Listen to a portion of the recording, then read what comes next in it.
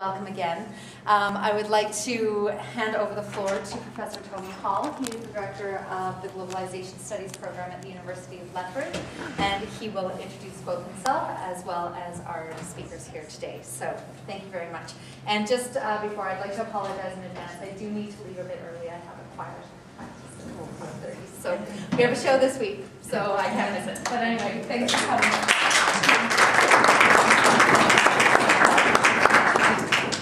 Here we are at the University of Calgary. It was not that long ago that Ann Coulter was speaking here and generated a lot of attention. And I think the individuals to my right here really outdo Ann Coulter dramatically in terms of their in world history, the history of our times. And I'm Anthony J. Hall, Tony Hall. In 2003, I founded Globalization Studies at the University of Lethbridge. And so I would like to say that unit is one of the hosts here, collaborating with the Peace Consortium at the University of Calgary. And it's very great to meet the people in the Peace Consortium and get more and more opportunity to collaborate and work together. As I saw the decision of the former U.S. President George W. Bush to make Calgary the scene of his first speech, his first public address following his presidency, this, in my view, was one of the biggest historical moments in Calgary's history.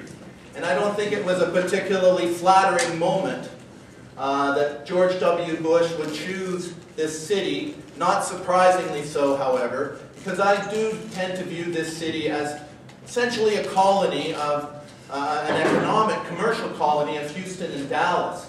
But it's also, interestingly, the political base, the main political base of the minority government of Canada. This is the political base from which Stephen Harper, a fellow Torontonian, but he casts himself as an Albertan. I'm a Torontonian originally. I've been at Lethbridge since 1990. But in any case, this is the political base of the so-called Conservative Party, and it had great significance that I think it put law enforcement officials in a situation where they had a choice between enforcing the rule of law, enforcing the Immigration and Refugees Act, the Canadian War Crimes and Crimes Against Humanities Act, or following the orders of their political masters. And when you have law enforcement agencies carrying out political agendas and not enforcing the law, you don't really have a rule of law. So I'm proud to introduce my colleague, my friend, my associate, splitting the sky, Dr. Jawia, Jean Boncourt, John Hill. I'm proud to be standing in the presence of his family, Sharon and Che and Dylan and Rainbow. I've been speaking to these young people on the phone over the years.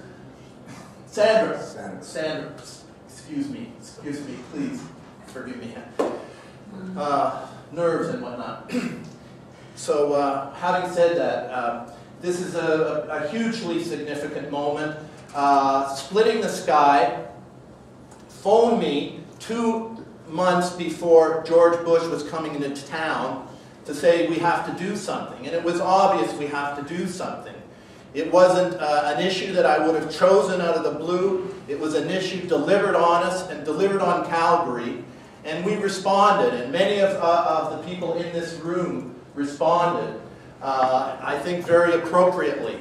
And I wrote a paper, an academic paper, which I delivered in Winnipeg 2 weeks before. Splitting the Sky prepared in his way, and we developed as best we could the case that our protest was to identify the responsibilities of Canadian law enforcement agencies to uphold the law. And if they weren't going to do it, we were going to darn well make sure that the spotlight was pointed on the fact that the rule of law is not being enforced.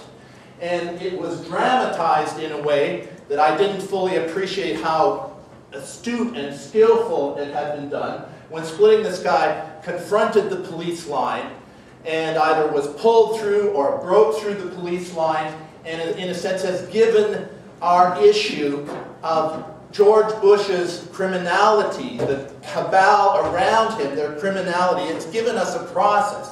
And I would have to say that in the world right now, this is the deepest any group has got into developing an actual process to deal with law enforcement agencies, courts, and their responsibilities vis-a-vis the obvious, well-documented, momentously documented criminality of George Bush, Richard Cheney, Abu Ghraib, torture, illegal renditions, Bagram. You say these words and they're part of our language, and we just know what they are. And if that level of criminality can be sustained, that level of organized crime, and our law enforcement agencies criminalize those who try to identify that problem and that issue, while protecting the credibly accused war criminals, as Gail Davidson, Lawyers Against War, myself, others who work in the academy, work in the legal profession, have tried to develop these arguments. So, Splitting the Sky, I met in, shortly following the Indian War, Gustafson Lake, in 1995. And one of the things we were discussing in the car was the cover-up around Attica and the reality that 43 people were killed in 1971 in the Attica prison event, and one person was charged, a 19-year-old, just turned 19. Nobody in that court, in that jail, was supposed to be under 21, but the one person charged was John Boncourt, John Hill, who later got the name Sacagawea, Splitting the Sky.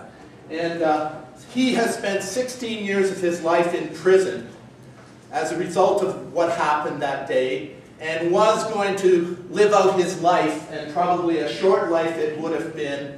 And then Ramsey Clark took over Splitting the Sky's case.